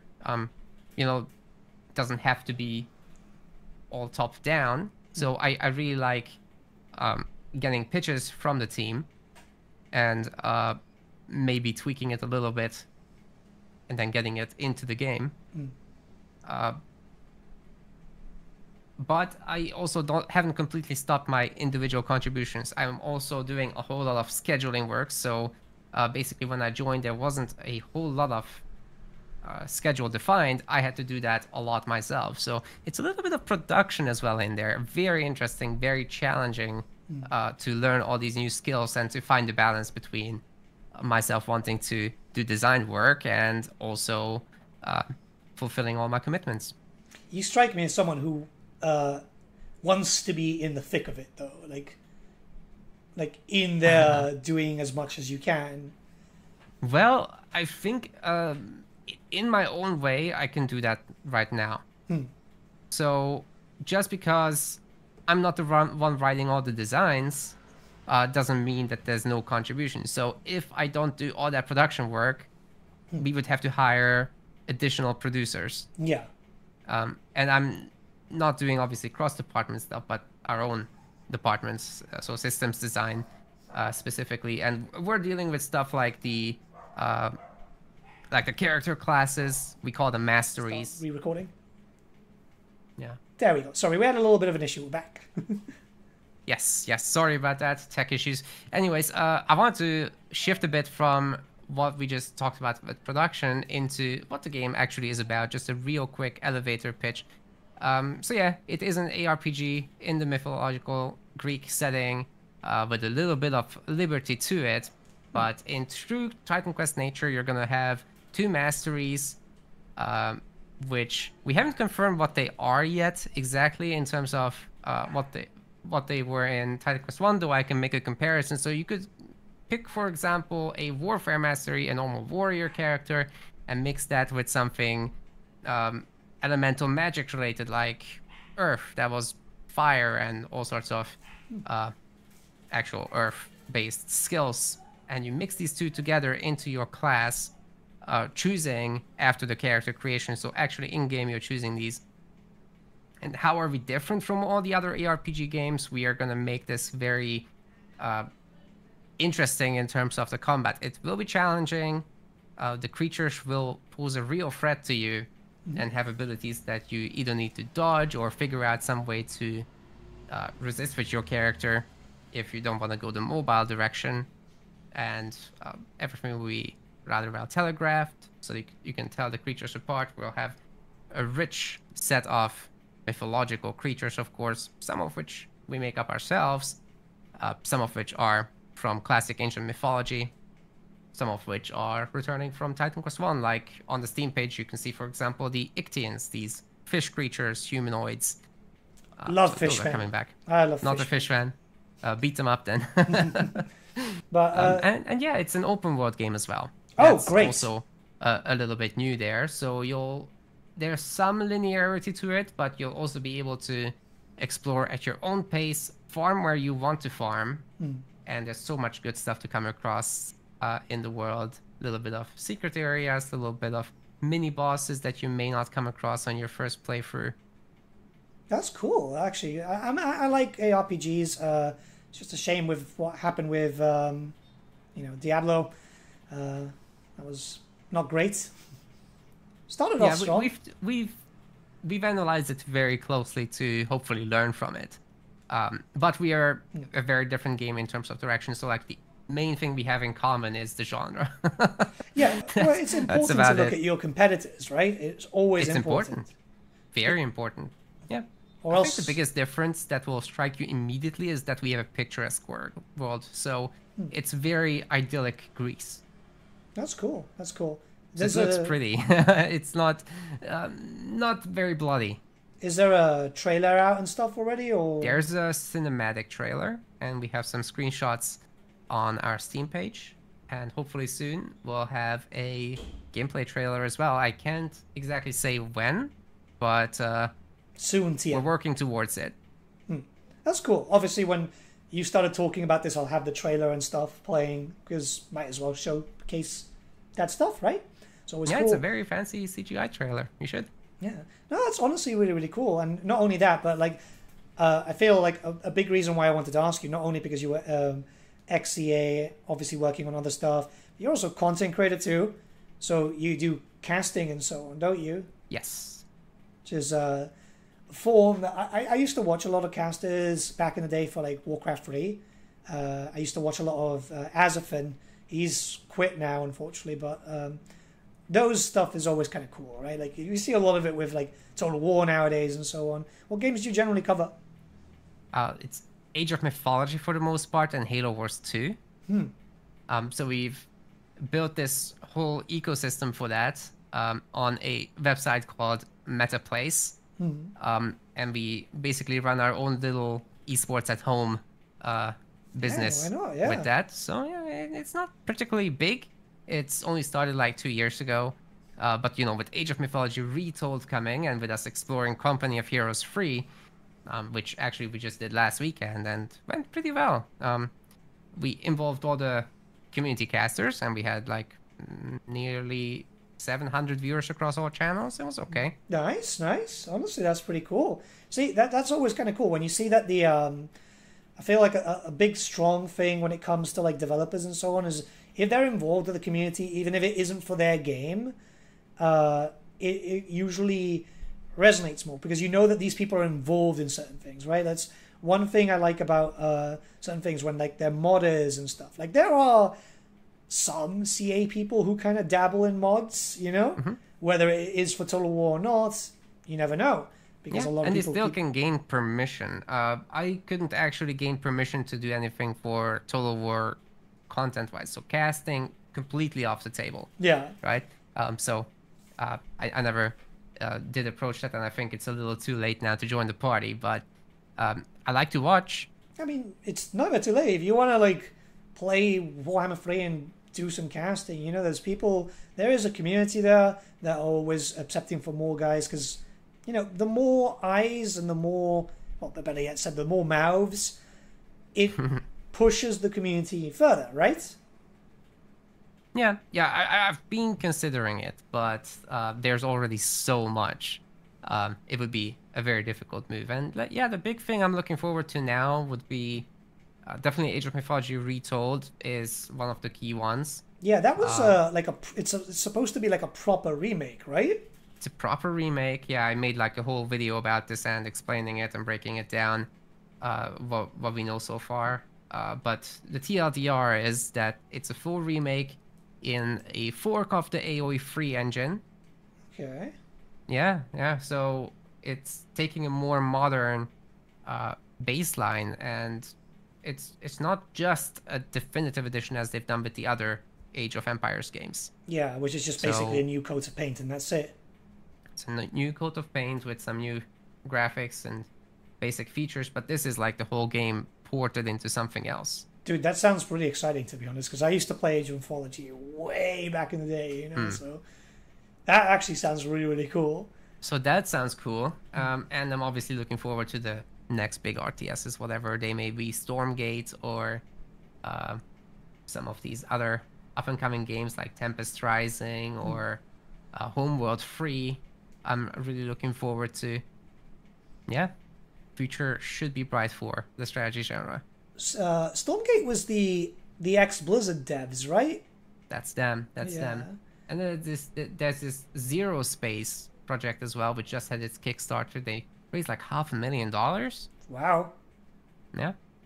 So, since you've been in the RTS world a lot, there's always been rumors about a Warcraft 4, right? Now, those rumors have gotten louder now because Metzen is back as creative director, and he specifically says Warcraft, not World of Warcraft. So a lot of people are thinking he's working on multiple projects. Do you think that would ever happen? the Warcraft team's leadership is involved with Warcraft 3 Reforged. Yeah, They're that's not dead, the actual though. people working on that, but I could entirely imagine that that game is being reworked at its core very slowly in the background. So that could be part of it. But with the Microsoft acquisition, I'd also be very surprised if they didn't dig up that Warcraft license as well as StarCraft license again. God, could you imagine if we finally got that MMO that they wanted to do for StarCraft too? That would Yeah, have maybe. been interesting. I mean, And it seems that acquisition is going through. yeah. Did you ever talk about that on your channel? Do you have any thoughts? I mean, to be fair, I'm one of these people because I still play Blizzard games. I know a lot of people gave me flack for it for saying that in the last interview, but look, I've been playing WoW since freaking vanilla. Like it's my crack to me. There are loads of games that a lot of people tell me to play, but I will always go back to the ones that I'm used to. Like Total War, I play a lot, but WoW for me is my comfort game. WoW is I can literally sit. Like, log on a character, go to Nagrand, right, which is this place in Outland, and just chill there, watching the scenery for hours and be happy, right, whilst I'm painting or writing or something. So, I've been keeping an eye on it because Blizzard has been in its worst state for the past few years than it's ever been. Obviously, they've found out there's been a lot of skeletons in the closet and so on. And a lot of people have been saying that Microsoft could kind of fix that problem. Maybe. There's a lot of flack that Microsoft is getting as well, you know, with like layoffs for increased profits and whatnot. And I'm particularly pretty mad at them about that because, yeah, they let go several of my friends. So painful.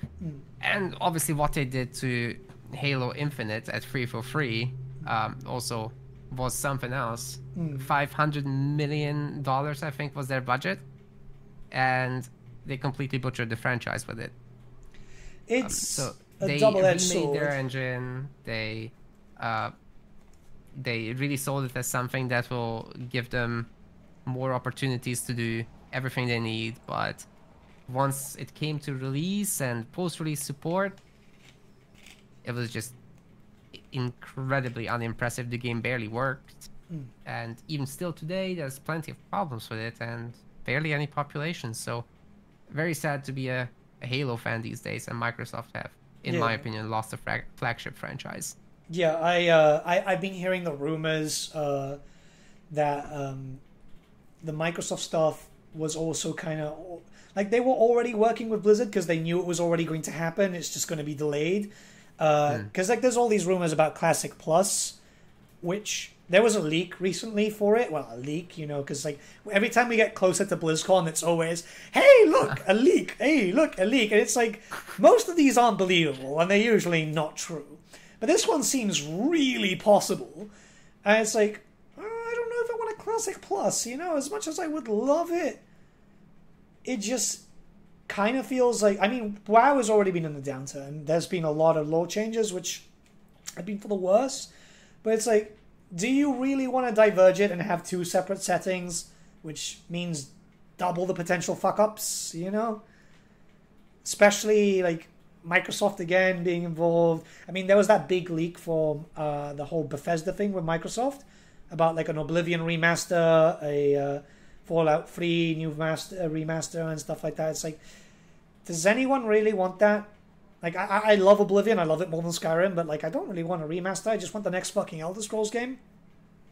Well, they show like a splash screen of the next game, and that's it. Yeah, which is apparently starting pre-production now. It's like, so by the time, given how Bethesda takes their sweet ass time on stuff, I'll get it by the time I'm 40.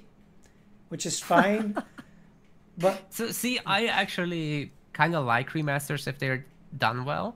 So, for example, recently I started playing the Resident Evil remasters. I know I'm late. Those are good though, because they're not remasters though. Those are remakes. Those are fucking full-on remakes. They are really, really good.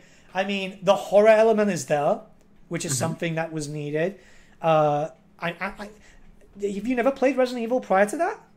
that's it. That's the reason I really like it so much, because it was so easy for me to just jump in and enjoy a game that seems modern, but I can tell a little bit that it's inspired by, classic noughties games. See, there's one thing. It can really be felt. The community It looks modern. It feels modern. Yes, yeah, exactly that. And the community keeps asking for one specific remake, and then they skipped over it because after Nemesis would have been Code Veronica, but they went straight to Resident Evil 4, and a lot of people are just really mad.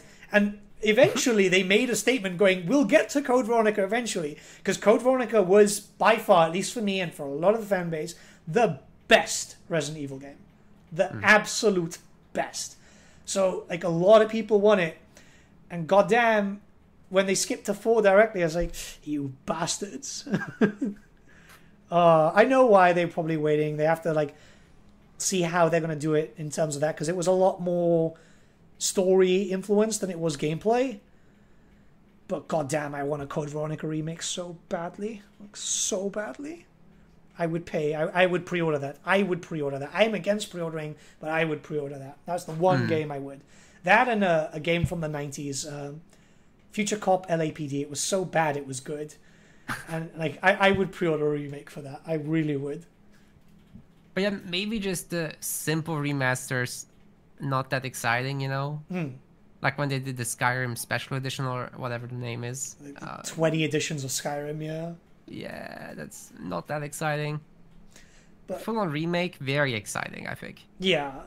Yeah, I kind of fall on that line, because like you said, like the Resident Evil game's amazing. Which ones have you played so far? Actually just 2. 2 is good. 2 is really, really good. That's it was one of my first PlayStation 1 games, Resident Evil 2. I'm just like 6 or 7 hours in. It's not much, but it's super fun. Yeah, the story is great. There's just like, everything was so good. God, I remember playing that on the PlayStation 1 with my father, you know, like... Oh my god, it used to have 4 discs. It was 4 discs as a PlayStation 1 game. Because you had Leon A, Claire A, then Leon B, and then Claire B, and you had to play them in that order. Oh my god. That brings back memories, it really does.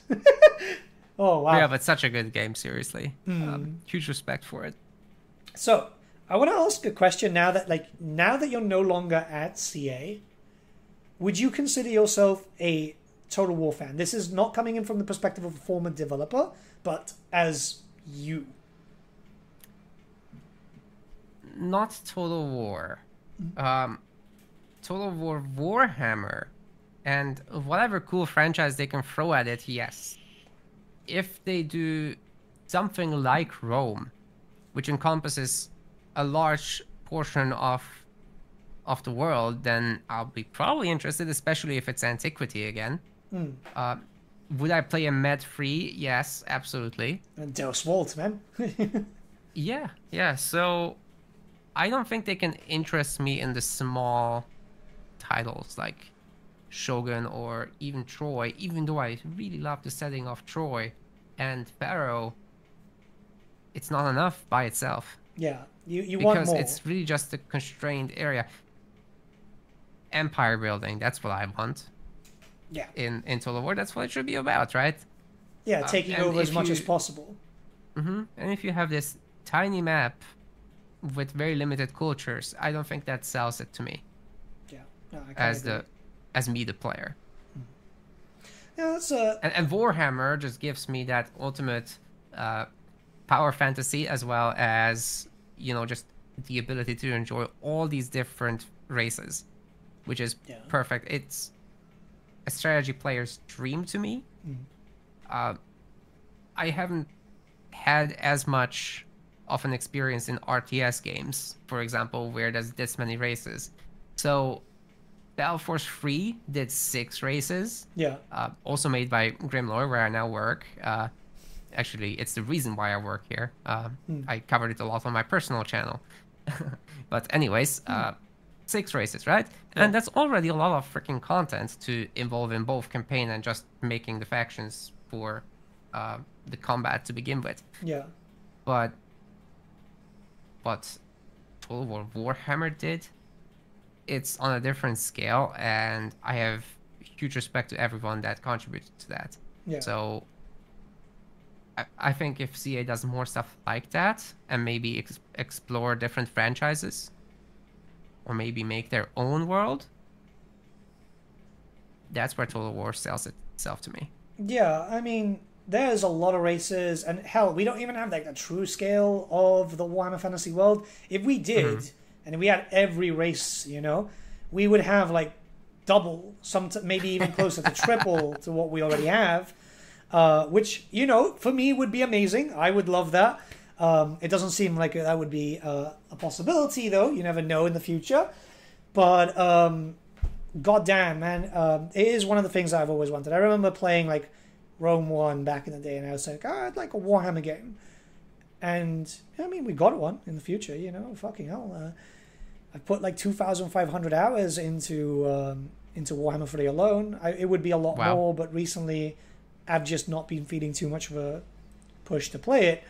But I was putting basically 40 hours a week into just literally Total War, and that was just playing, not just like obviously recording footage and so on, but like literally playing. There's a lot of love for that game, and it does worry me where things are going. You never know. They could turn it around. They have done it before. But yeah, I see it as that. Like, it's been their bigger title. It's going to be hard for them to make another thing. So I guess this kind of leads me up to the next question. If you could have the pick of the next Total War, right? I mean, barring like Medieval 3, that needs to happen, right? That needs to happen. Holy shit, that needs to happen. But personally for you, if you could pick a franchise, it can be historical, it could be fictional, anything you want. What would your perfect Total War game be? Halo and space. Hey, yeah, that sounds cool. I know that CA did flirt with the idea, because like a former member of CA staff did say that originally there was a flirted idea for Star Wars, which kind of sounds interesting. But like, yeah, Halo works. Well, you never know. I don't think Halo will happen. I don't think it's got the brand presence that CA as a business would be interested in. Yeah. I think this is a very personal answer. It's not a commercial answer. Okay, so what about commercially? Say that you're ahead at CA. What would you pick next? Total War, My Little Pony, right? Okay, I did not expect that. Very good, but I would have said 40K. Yeah. But that's everybody knows this, right? Yeah. If you like Warhammer Fantasy, you're going to like 40K most likely. Yeah. It's a very direct transfer of the audience. It's very safe. There's plenty of content to do. It's a whole galaxy to build. It needs to get done. Yeah. And you know, I think there's some others, like Star Wars is interesting. It should in theory appeal to a wider base, but it's not necessarily a direct transfer of the existing base. Yeah. So it's a bit of a gamble in my view. And sure, you can market the hell out of that and maybe people will play it, but there's so much Star Wars content out there. The competition is so severe. I watch a YouTube channel that does like Star Wars theories and stuff. His name is Stupendous Wave. I like his takes and so on. It's just kind of one of those things where I watch once I'm painting and stuff. There's a lot of channels that I do that for. I don't watch Warhammer channels because obviously I do that myself. Why am I going to involve work in my personal time? But I think a Star Wars Total War would be kind of cool. Total War 40K kind of makes sense. I mean, there's been loads of rumors, and it would be kind of cool. I really hope that if those rumors are true, that Warhammer 3 doesn't suffer for it, as in, let's not get another end time situation to go into the other thing, because that's essentially what happened with Games Workshop, you know? They wanted to push more focus into that. I wouldn't mind it, honestly. I think that it could work. I don't know. Now that we mentioned Total War 40K, there's like 5 people already typing going, it's not going to work, it's not going to work. It's like, guys, hypothetical, please, like, chill. But like, I think it's going to happen. I honestly do believe it's going to happen. So, hey, if it does, it does. Personally, I would love more a Total War Lord of the Rings. I would fucking love a Total War Lord of the Rings. Like, literally, Middle Earth, Total War. That's the dream. I've gotten Warhammer now. I want Lord of the Rings. I was going to ask about whether you have an opinion on that actually, and okay, my argument there is that it's in audience also close to Warhammer, right? If you like Warhammer's fantasy world, you're probably gonna like Lord of the Rings world, right? It's a very close match for the person that cares about this kind of stuff. I myself do. Yeah. Although I'm not as familiar with it, I did dig a little bit into the lore of it. But yeah, obviously not as much as Warhammer because only so many hours in the day. Yeah. It's cool. It's cool.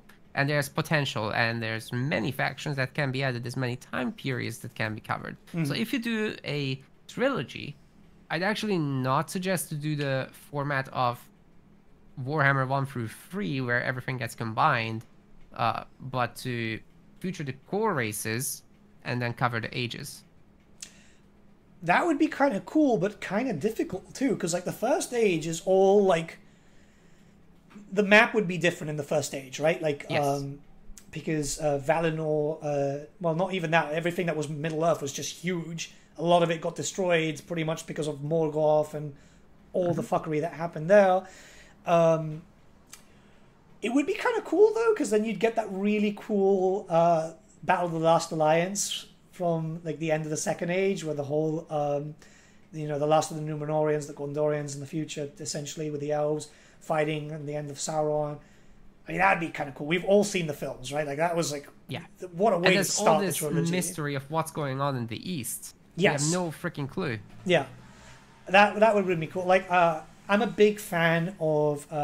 You might know that obviously Games Workshop has a Lord of the Rings license for a tabletop game, right? Middle Earth Strategy Battle, and they've kind of worked with the Tolkien estate a little bit to flesh out those races a little bit with Hrun having like this Dragon Emperor, Japan kind of being influenced with the Virgrans of Kahand.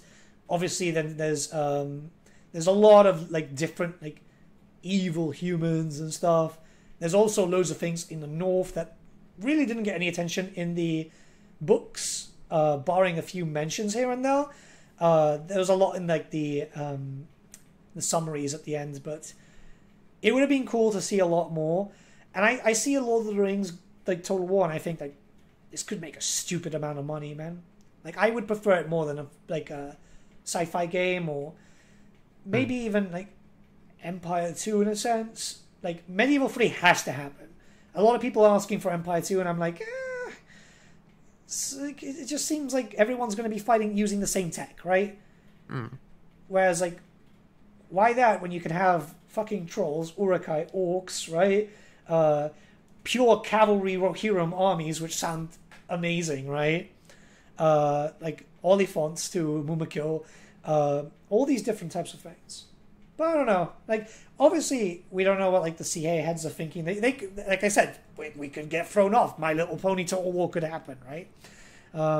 It's one of these things that CA obviously thinking that weird stuff. But hey, only time will tell. But before anything, honestly, thank you so much for agreeing to this interview. I figured that people would want to hear directly from someone who worked with CA, and I feel like this would be enlightening to people. Anything that you'd like to add in before we call it a day? I think I'm happy with everything that was said. So I don't think we actually need to cut anything out. Yeah, which is a big positive every time we do one of these. So I really appreciate the opportunity. If I can do one shout out, it would be that Titan Quest 2 will come to Steam and you can wishlist it. It will also come to other platforms. That is Epic and Microsoft Store. So PS Is it as PC well. only or? No, console as well. Okay, so you can wishlist on basically any storefront. That's cool. That's a big support for us, for sure. I'll put a link to it in the description in case you guys want to check it out. Obviously, you would have already seen the cinematic trailer and the screenshots when we were talking about it prior. So if it's something that you're interested in, check it out, guys. Obviously, support our good friend here. He's taken a lot of time out of his day to provides some insight for us. The least we can do is throw some support to him. It was just a great conversation, I think, and I really hope that, you know, CA comes back strong as well, because I'm obviously friendly with them. I respect their work a lot, and I'm personally looking forward to more Warhammer free content and whatever new Total War brings as well. Let's hope for the best. Nobody wants to see the series die. Nobody wants to see it die. People want it to get better, because at the end of the day, we want to spend money for stuff that's worth it. But yes. Please figure out how. Figure out how. That's my message to CA. It's a good message, I think. But guys, thank you so much for watching, and I'll see you all again very, very soon. Have a good day.